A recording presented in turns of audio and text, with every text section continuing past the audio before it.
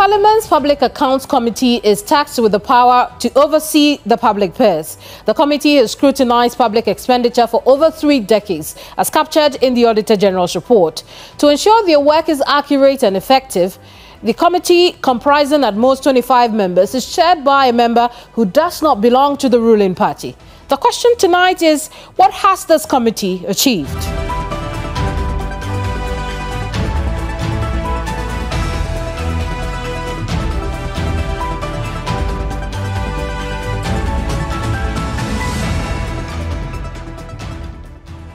Despite having the powers of a high court, PAC has struggled to have its voice heard and orders adhered to. What else could be done to empower the committee to ensure the effective use of public funds is adhered to? My guest tonight has been chair of PAC for the last 7 years and represented the people of Ketu North since 2005. Once deputy minority leader of the opposition party in parliament, he has decided to hang his parliamentary boots. I am Kemini Amano, and my guest tonight on Hot Issues is Dr. James Klutse Avedzi. You're welcome to Hot Issues. Thank you very much. You have been crisscrossing the country. Yes. Checking on the public purse. Yes. What are your observations so far?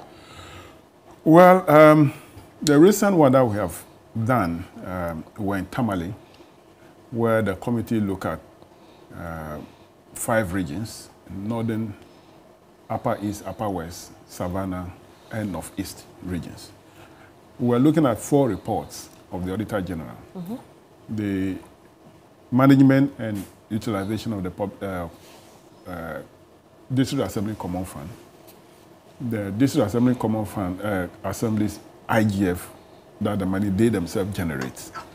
And then we're also looking at the report for the senior high schools and then the technical universities.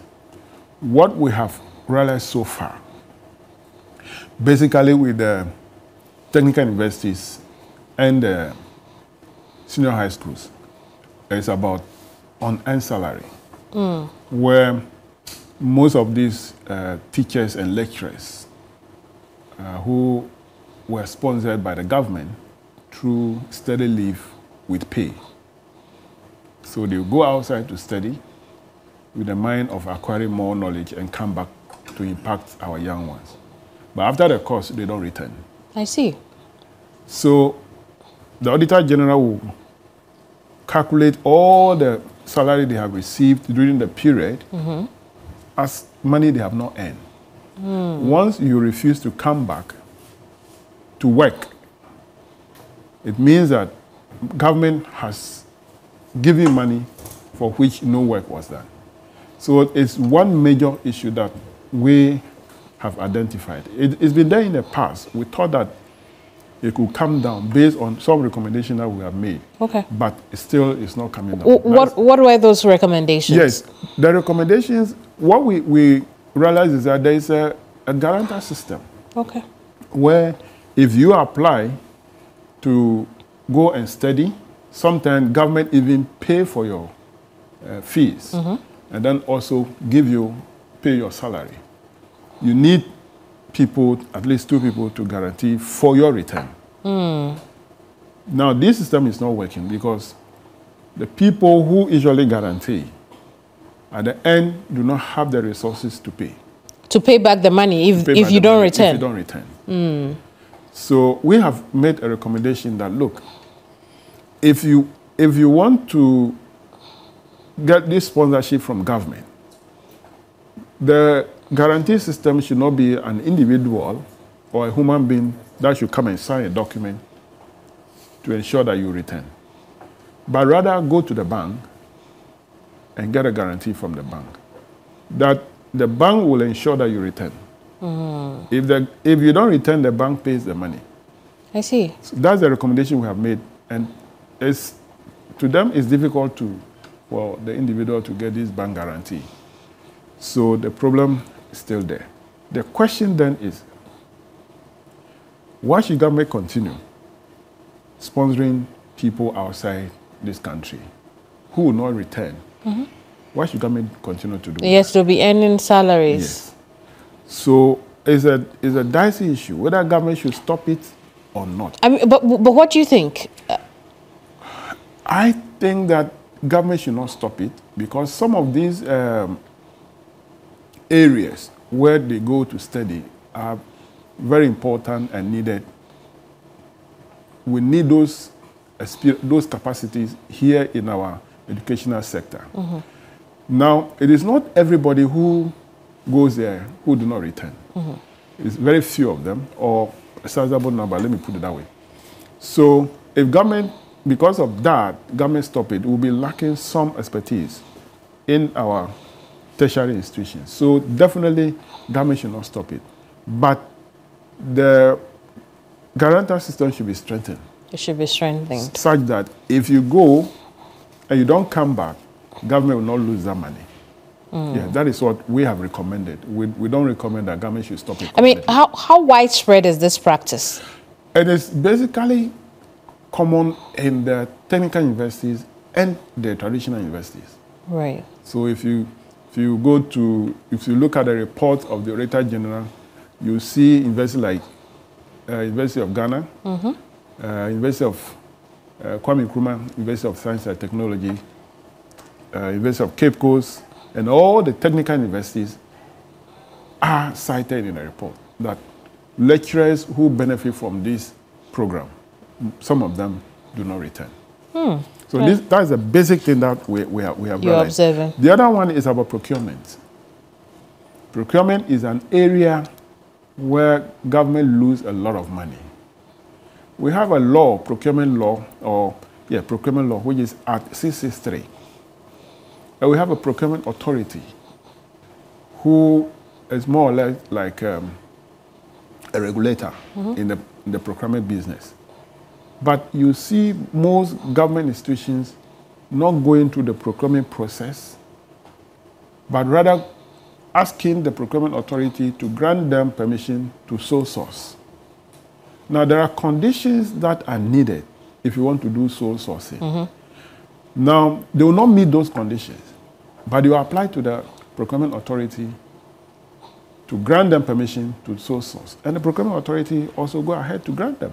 What do you identify is the problem with why these institutions and government offices do not adhere to the procurement laws? Because if they go according to the procurement methods that we have, where everything is transparent, companies who buy the bid form and bid for the projects, they might not get their cuts. But if I want you to do the job for me, I'll have a discussion with you that this is my cut. Then I'll apply to procurement authority to grant me permission to sole source that contract from your company. It's easy. And then the authority grants it. Of course. But do you also consider the authorities, granting the sole sourcing letters or requests problematic? Yes, I mean, why do you think that they are not doing their jobs? I have said it some time back, I think less than 2 months ago, that look, what we have realized as the reason why the procurement authority is doing that is that the head or the people there, most of them, one, their salaries are nothing to write home about. They take a very meager salary. There was an issue in the 2022 report, which we look at, where a lawyer was employed or recruited as a legal person for the authority. And this lawyer was being paid 4,000 Ghana cedis as his or her salary. Now, that was on contracts. But when this lawyer was regularized, go through the Public Service Commission, and eventually given an appointment letter, the salary dropped to 2,000 Ghana cedis. Which means that and that 2,000 Ghana cedis was even better than most of the workers in that office. So if a lawyer who was engaged on contract was being paid 4,000, and then the actual salary has dropped down to 2,000. What the procurement authority or the board did was that, look, if we don't do anything about this, we'll lose this lawyer. So let's top up with the 2,000 so that we can maintain the 4,000 that he or she was receiving.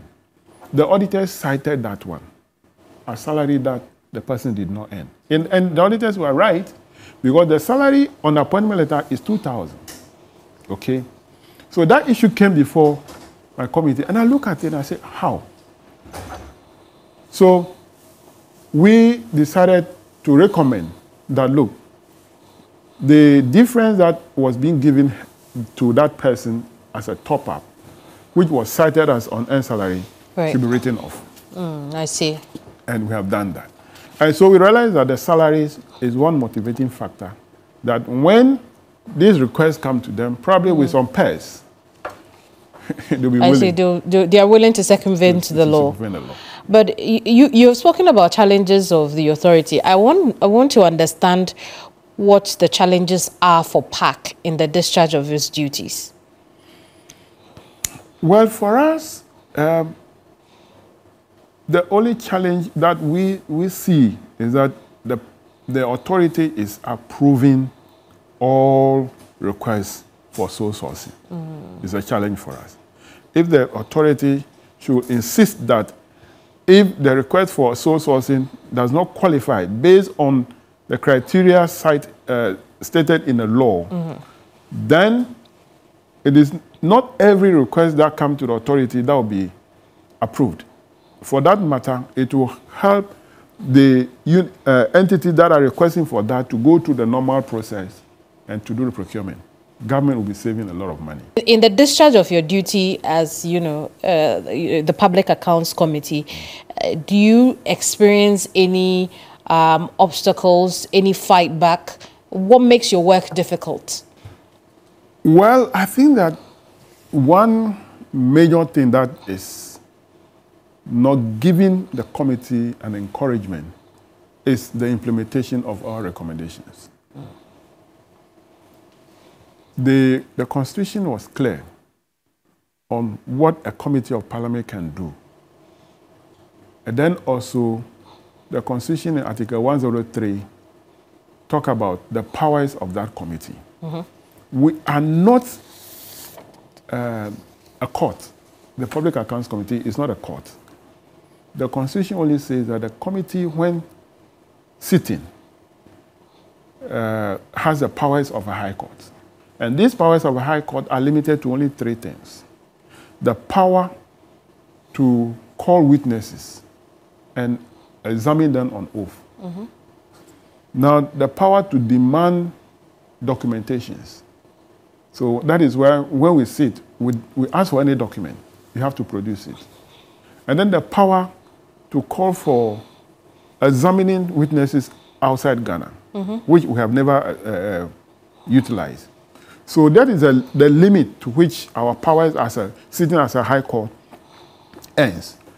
We don't have the power to prescribe punishments, because it's a court that has the power to interpret the laws that we have. We, sitting as a committee, want to know that what you have done as a government entity, have you followed the law? The financial law that we are using in Ghana, your action, does it fall in line with that law? So, I mean, there's no denying that the committee puts in a lot of work. Yeah. So if your work then ends at recommendations that may or may not be followed, then it means you're not getting results. Yes, we're not getting results, because when we look at all these things in the public Auditor General report, we make our recommendations. And if you look at our report, you can see a number of recommendations, virtually on every area that the Auditor General has identified. We'll do our recommendation. Those that they need to be prosecuted, we'll do the recommendation that, look, based on the findings of the Auditor General, this institution must be prosecuted. That is all that we can do. We'll present our report to Parliament. We'll move the motion, we'll debate it, we'll defend why we think that this person or that should be prosecuted. Now, Members of Parliament will contribute it to the debates. At the end, we take a decision by voting. If our reports are adopted by the House, it becomes the legal document that must be implemented. Now, it is for the parliamentary service to communicate to the appropriate authority that need to take action. That, look, on so and so date, Parliament, through resolution or through voice vote or whatever, have approved that this report of the Public Accounts Committee, this recommendation in the report, are referred to you for action. Okay. So if it is for prosecution, this communication will go to the Attorney General's office. Then Attorney General will then commence its work and prosecute the people. I see. But all these recommendations we have done in the past, no communication has come from Parliament to the appropriate quarters. So, is it? Yes. If you look at the 2020 report, if you look at the 2021 report, we have made some recommendations for institutions, not human individual, institutions. Let me give you one example. We realize that Ghana cylinder manufacturing company have done sole sourcing to the tune of millions of dollars. And we realize that no, this person or the institution need to be prosecuted. We have made that recommendation. No communication has gone to the Attorney General. So, since no communication has gone to the Attorney General said, I cannot take any action because nobody has communicated to me, giving me a copy of the report that this institution need to be prosecuted. So they have not started any action. Okay. The people who did that are working freely. I see. Yes. So from my understanding, the committee is also tasked with doing follow-ups on its recommendations. Yeah, if the communication need to go to the appropriate quarters to take action is not gone, what are we going to follow? So what is the response you're getting from the parliamentary service as to why those recommendations are not pushing through? I have followed this severally, and the information to me is that, oh, they are working on it. They will send it. They will send it. They will send it. I'm even fed up now. Do you consider that bureaucratic? I think so. I think that somebody is not doing his work. I think that somebody, either intentionally or whatever, is not doing his work. Because it's just a normal, simple letter that Parliament has taken this decision. It is being referred to you now for action. If that cannot be done, then you're not doing your work.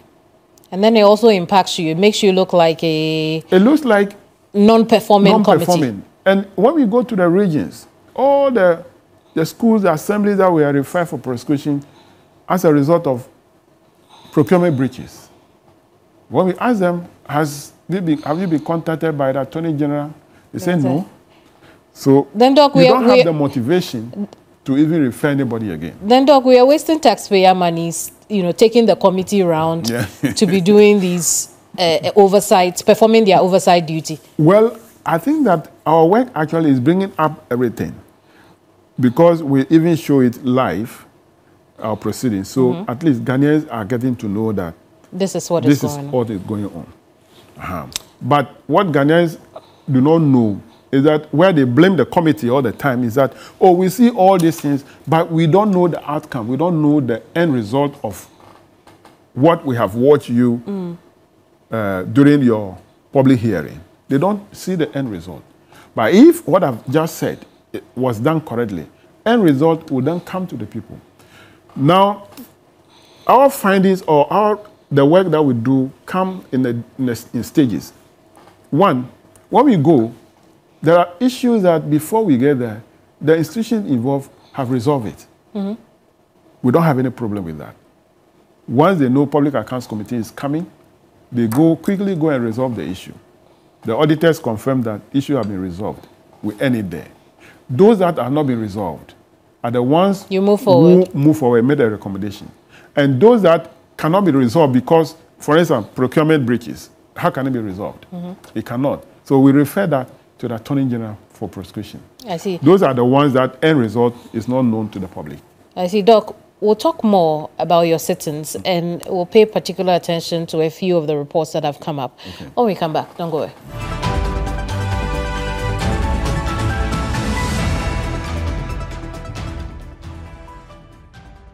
My guest tonight is Dr. James Klutse Avedzi.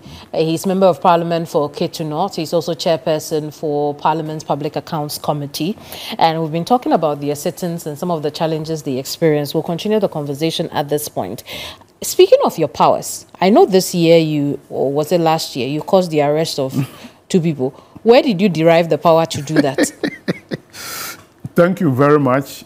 I didn't cause the arrest per se.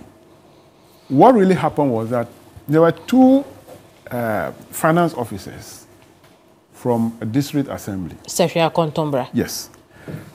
They came to the committee to inform the committee. The issue is about unpresented PVs. You make payment, you prepare a payment voucher. But when the auditors came, you could not present the payment voucher to the auditors to review.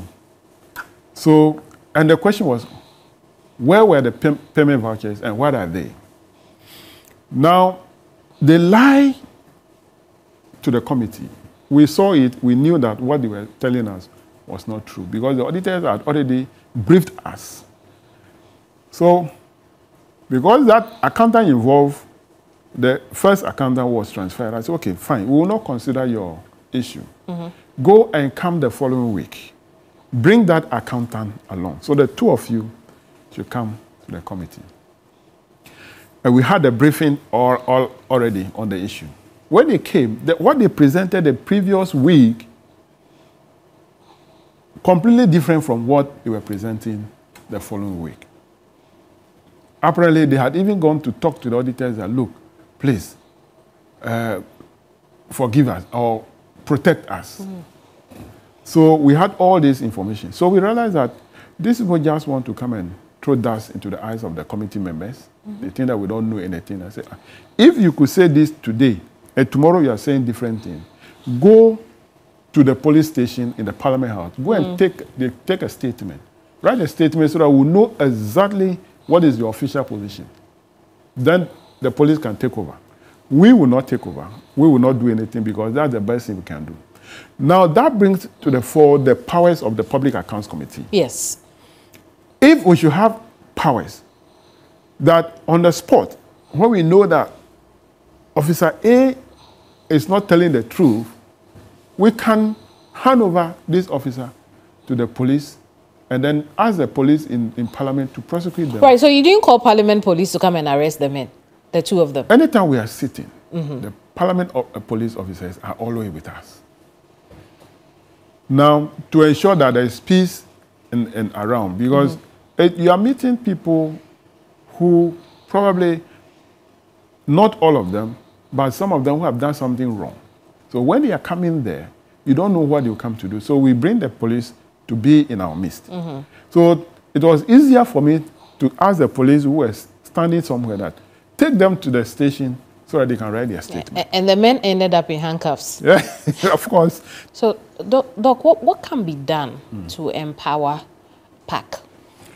Well, I think that PAC should not have the powers of prosecution.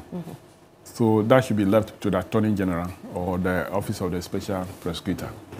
But PAC should be having certain powers that we should not wait to report issues that we have found during our public hearing to recommendations in our report, which need to be adopted by the House before action is taken.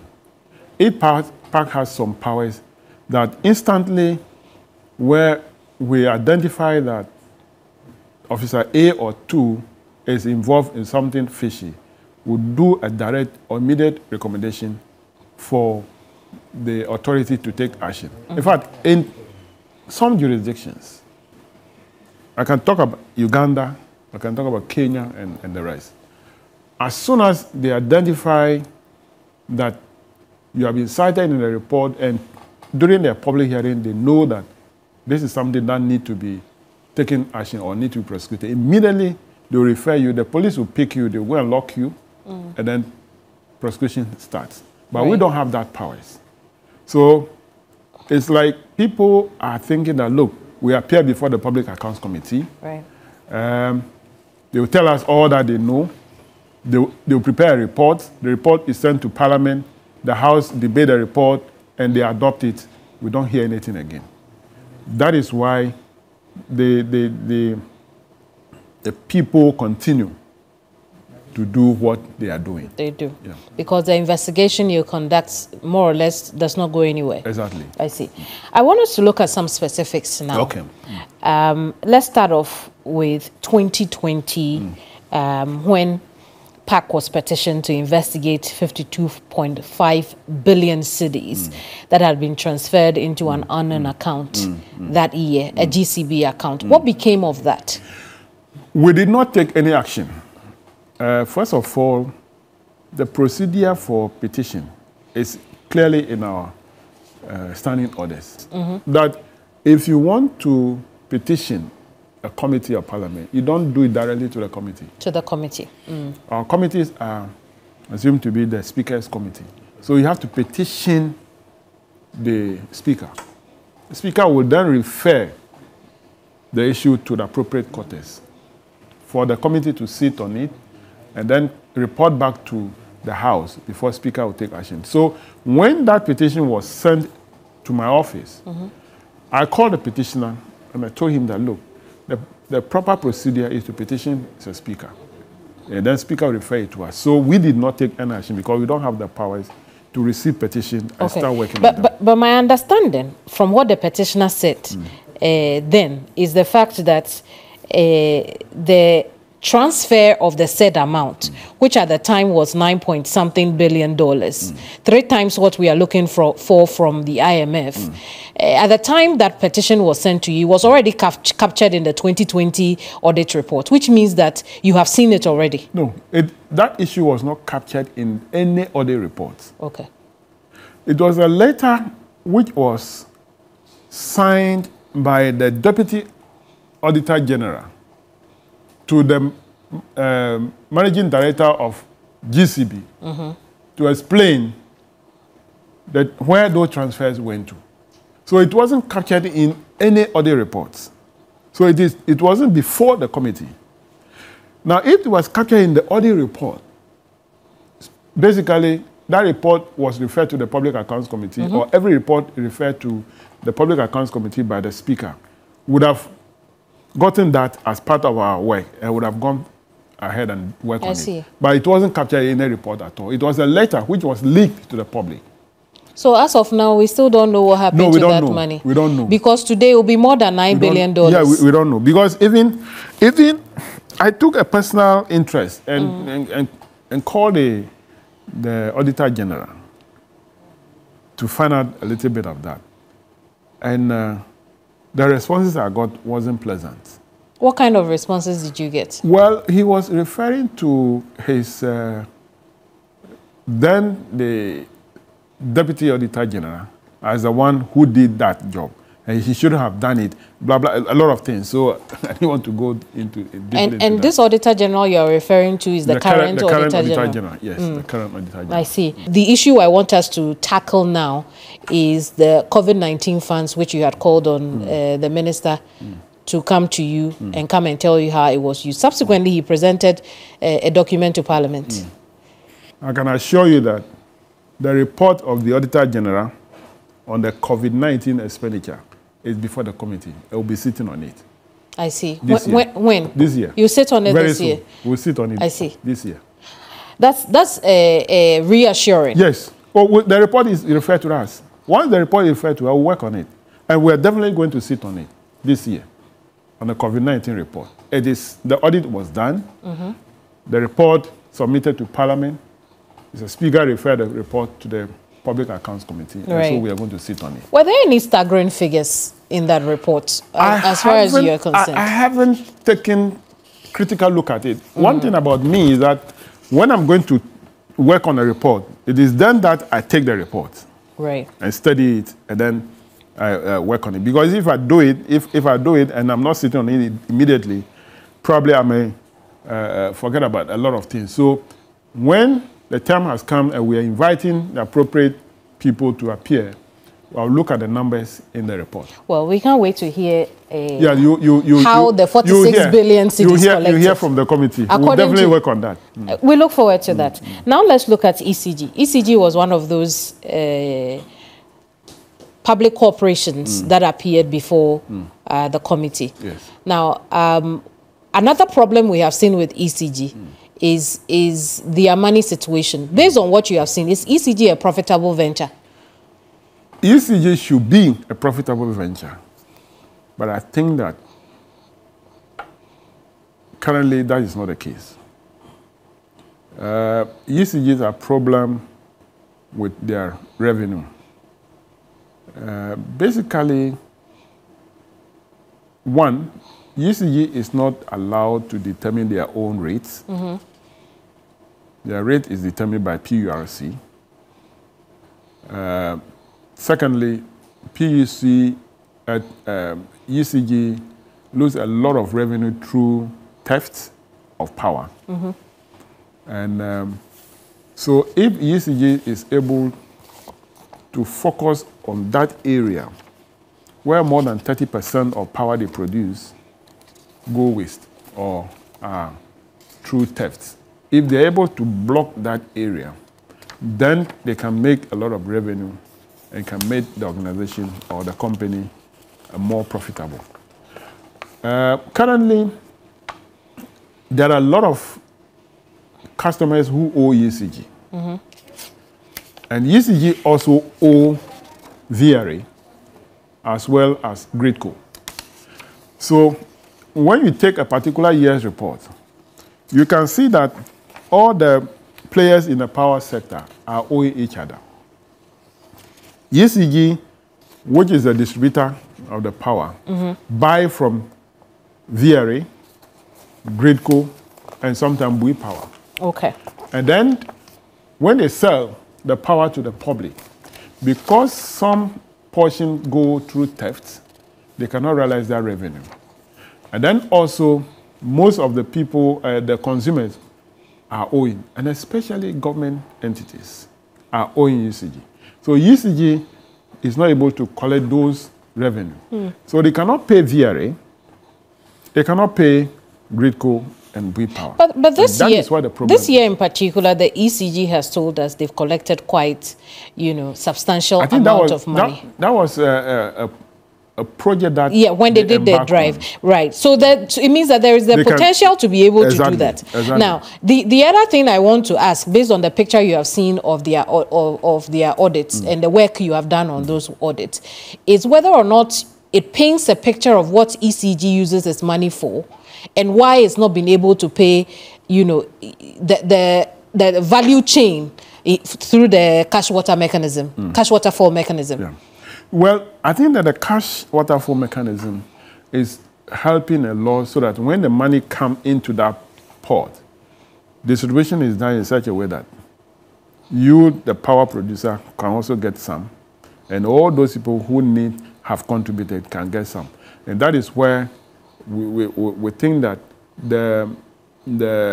even though the debt is increasing, it is something that at the end of the month, when the distribution is done, you, the power producer, VRA and Co, will be assured that you definitely get something. Yeah, but when they collect the money, what do they use for, based on the audit of their books that you've seen? It will not show clearly in the audits. Right. It can only show in the audit that, look, there are 3 main items in the report. When we look at the ECG financial statement, it will tell you their revenue, which is where are they getting the revenue from? Or from sale of power, basically from that. And how do they spend that money? They spend X amount of money to pay salaries, so we call it personal emolument. Or they spend money for goods and services, for running costs of their work. Third, they spend part of the money for capital expenditure. Probably they went and bought more transformers and the rest. Those are the only 3 areas, ball figures. Now, whether those items they bought in terms of the capital expenditure, the money they spend in acquiring those quantity of items is actually economical or not. Our report that come to us will not show it. Based on the performance of ECG, is it time we begin to think about privatization again? Of the company? Of the company, aspects of the company, however. Well, if we talk about privatization, it means that you want to make ECG a complete private business. What we should be thinking of is the ability of Ghanaians to afford the power price. That should be the factor to decide. If we make it complete private, a private man goes with profit motive, and the private man cannot sell power to you if he's not making any profit or desired profit. So that should be the factor that should tell us whether are we Ghanaians prepared to pay that price for the private person to provide us with power.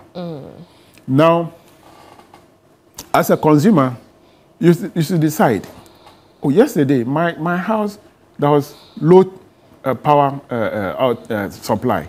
We could not carry anything in the house. Or should I pay higher so that all the time I have power in my house? That should be a decision for we, the consumer, should also make.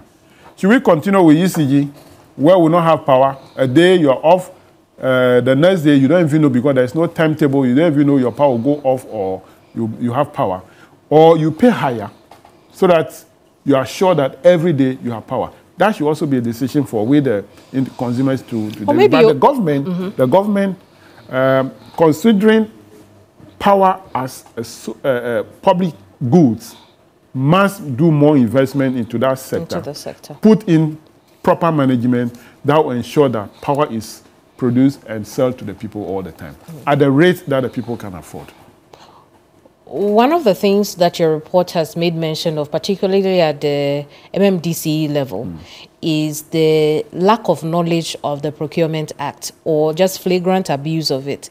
Are we employing the right people at those levels based on what you have seen and experienced? I will not be able to know if now right people are being employed. But I think that based on my work, the people who are there, they know the right thing. They know the right thing. They're just not doing it. They're just not doing it. Okay, I see. Yes. I want to wrap it up on ECG. In your 2021 report, which is your probe into the 2020 Auditor General's report, you cite the ECG for making procurement with no consideration for value of money. That's right. And you say, well, the Auditor General cited them. Yeah. And we lost over $2 million, yes. Almost $3 million. Yes. Have we collected that money? No. If you read the report, you see that we have referred this to the Attorney General for prosecution. I see that. Yes. It is when the Attorney General take action on them and they go to court.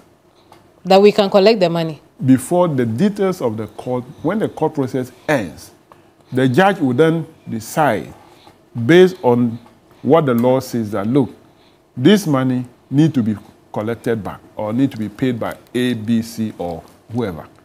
Because we have not gone through that process, that money has not been collected. So $2 million? Yes, it hasn't been collected. We don't know where it is. Yeah.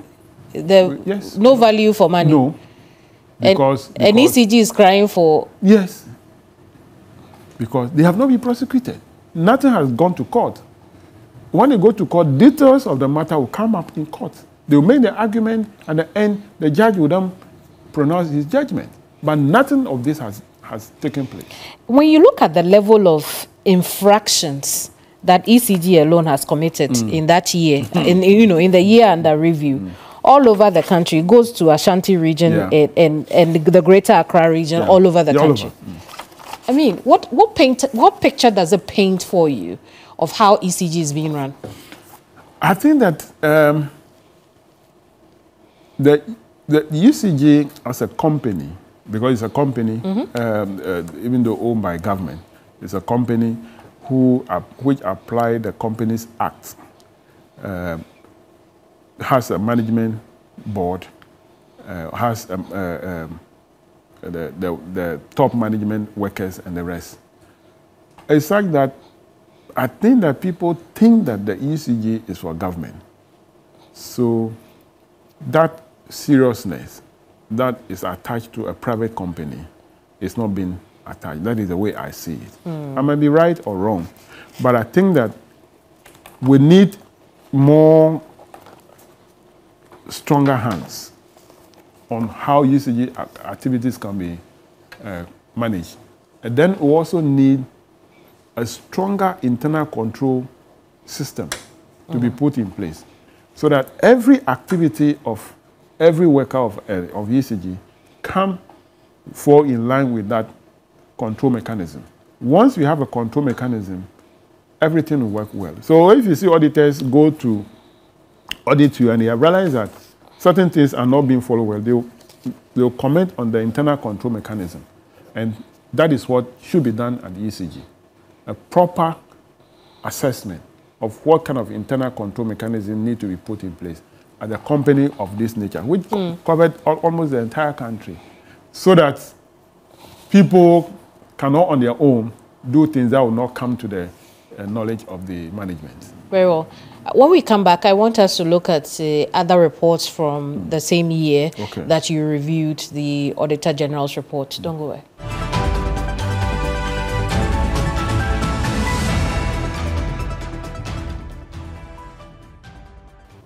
You're still watching Hot Issues with me, Kemini Amano. My guest tonight is Dr. James Klutse Avedzi. He is a member of parliament for Ketu North. He's also the chairperson of the Public Accounts Committee, and we are discussing their work generally. Soon we will shift into politics. Ghana's Consolidated Fund is one of those, public purses you look at. How are we doing? What do the books look like? Well, the report of the Auditor General on the Ghana Consolidated Fund, which we call whole government account. That is the new report they are preparing now. They look at the central government accounts. They add the local government account to it. And then they also add the boards and public boards and corporations account to it. Then you have a total column. They'll call it a whole government account. Yes. So if you take that report, look at the report, you can see clearly how much we are worth as a country. Are we broke? I wouldn't say we are broke. But we are poor. But no. Is there a difference between broke and poor? Well, poor, maybe you have little. Broke, you don't have. Okay, let me put it this way. You can see clearly that our debts keep rising. Our debt level keep rising. We look at the 2022 report of the Auditor General, and our total debt is well over 600 billion Ghana cedis. 600 billion Ghana cedis. In 2016 report of the Auditor General, Ghana was owing 120 billion Ghana cedis. 120 billion Ghana cedis.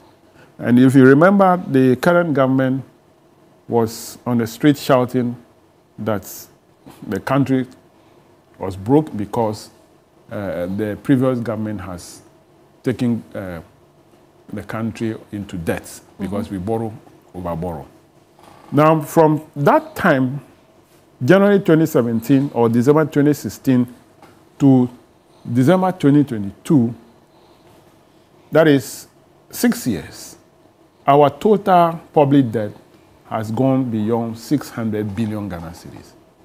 So that is where we are. You need to compare that with your assets. And if you look at the assets that we have as a country, the debt, which is the liability portion, it far outweighs the asset portion, the asset we have. So we can say we are in debt. Not that we are broke, but we are in debt, because if you compare our assets and our liability is more than the asset. We'll switch gear and talk about, other sectors. Okay. I know you have seen SNIT's books as well.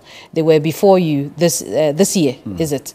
At the Public Accounts Committee. We also know at the same time the ILO had talked about SNIT not being, the reserves of SNIT depleting by 2036. It has got SNIT on an explanation tour since the ILO report came. But you have seen the books.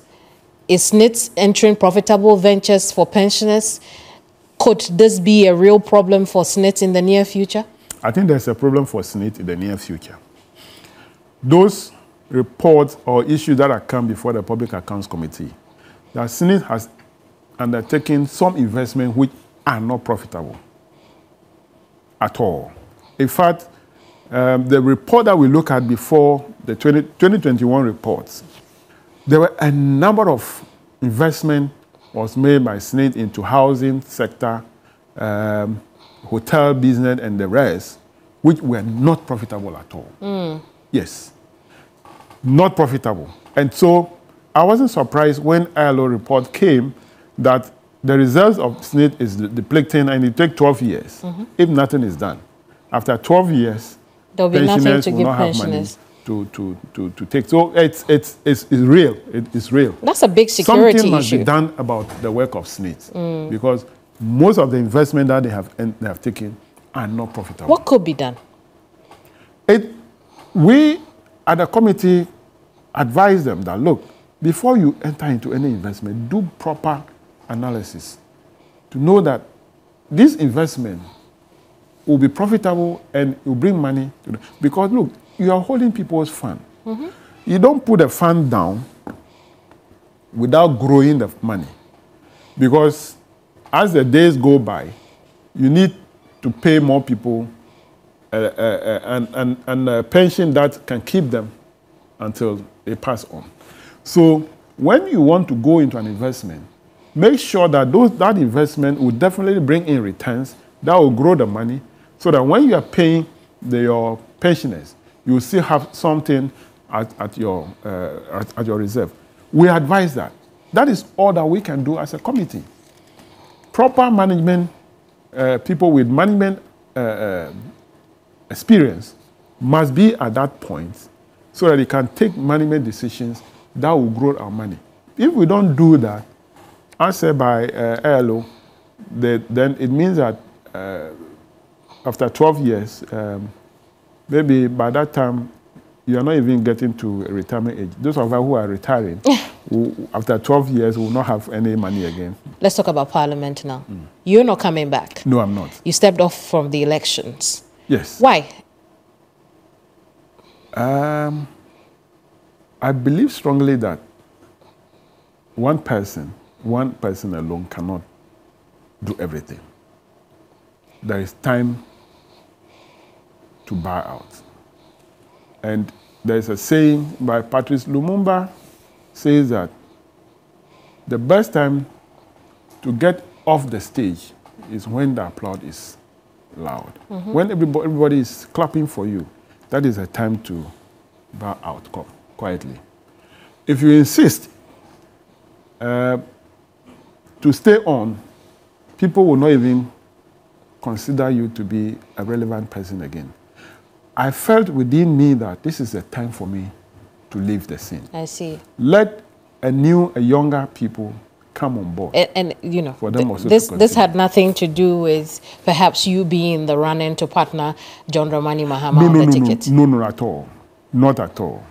But were you under consideration for that? No, I don't know. You don't know? I wouldn't know because nobody approached me. Nobody approached you. I see. But what will Ketu North remember you for? A lot. I have done, through my work as a member of parliament, brought in the basic needs of every human being. As we are growing as a country, we need to have some basic thing that will help our life. We talk about road network for businesses, for market women, farmers to take their goods from their villages to the market center. We have done quite a number of roads in Ketu North. We talk about electricity.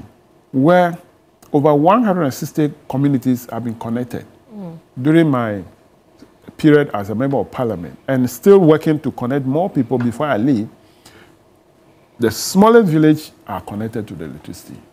That is one thing to remember me of. You talk about water, boreholes. Even though we still need more communities that need to be connected, we can talk about a number of 100 communities that are connected, at least with a hand pump borehole, so that they can get good drinking water to take. Talk about education. Very few communities you go to in Ketunov that you will not see a new structure for their classrooms. We have done all this. So we can talk about a lot. And when it comes to students, the number of students that I've assisted through the MP's Common Fund, some through my personal resources, are a lot. A lot of people have also, through my effort, have secured jobs. Today, they are earning income and they're taking care of their family and the rest. So if you talk about what I'll leave, fine, those things are there. If you go to our health sector, right, cheap compounds have been put up, clinics have been put up, and one major one is Ketunov Municipal Hospital, which we put up at Hueta, which is a brand new hospital. I see. At Hueta. Yes. So let's do some Ketunov NDC politics now. The May 13th primaries ended in a tie. Subsequently, the NDC Functional Executive Committee met and decided that Edem Agbana, who is now your parliamentary candidate for Ketunov, should be given the nod. I mean, do you understand why the committee did that instead of, a rerun? No, I didn't put myself into the center of the whole issue. When I announced that I will not go again, there were a number of them who approached me. And I said, look, I am not going to advise anybody either go or not go. So once you come, you want to go, the road is your front. So, but what I would do is that I would try to be neutral. Right. I didn't want to support anybody because I know the politics of Ketunov. If I support Mr. A and that person wins, the rest will gang against him and said, because you got the support of the MP, that is why. And if that person doesn't win, again, the one who will say, I didn't get your support, so that recognition will not be there. So I will stay out. And I met them 4 times, all the candidates. I told them all this. So the election day, I did not vote for parliamentary. Oh, I see. Yes. I voted only presidential and I left. So when the tie came, both of them approached me. They said they have been called to the National High Court. I said, look, go and listen to what the National will say. Whatever decision they arrive at, accept it. Was it a reasonable step that the executive committee had taken? Do you think it was the best decision? Well, it has come and it has been accepted, so I don't want us to go into deep. Maybe I will say something that I'm asking because noting that this could cause problems in Ketunov, you were roped into a reconciliation, if you like, committee to, ensure that there is cohesion as far as the Ketunov NDC is concerned. And so you embarked on talking to... No, after the decision of the National Executive Committee. Yes. And one party didn't accept the decision because it didn't go their way. As a father of the constituency, it was my duty. In fact, nobody asked me, but it was my duty to talk to the losing side. So I called Mr. John Adan to my house and advised him.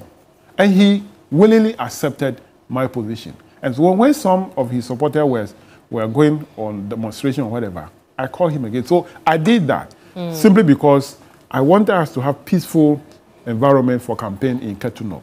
And the gentleman who was not given the slot is a very nice guy, and he looked into it, and now both of them are working well. Could this threaten the ability of the NDC to hold on to Ketunov? No, it won't. You don't think this will be a political dogfight? No, it won't. I think all of them have put this in behind them. And they are working together. In fact, there was recently, 1st May, they had Jidudu Zonli, that's victory walk, and which was well attended. I couldn't attend because I wasn't feeling well, so I couldn't attend. So it will not have any effect on that. And one thing also that will help the NDC in Ketu North that the MPP strongman who always contested me, he's not contesting. He's not. Again. Kofi Jamesi is not contesting. That's you know, true. He contested me 4 times. I know, and yes. You beat him all those 4 times. So and that's why I've been asking whether or not this may not be an easy fight for the NDC if your supporters are not rallying behind Edem Agbana. They will all rally behind him. All of them. It's going to be an easy fight for you in Ketu North? It's going to be an easy fight. And we are targeting 85% or more of the vote to go to NDC in Ketu North this time around. Thank you for coming. You're welcome. My guest tonight has been the chair for the Public Accounts Committee. He's also a member of Parliament for Ketu North. Unfortunately, he's not putting his cap in the fight in the 2024 elections because he is retiring from Parliament. But I hope that you enjoyed our conversation. It's been a very eye-opening episode of Hot Issues. I'm Kemeni Amano. Bye-bye.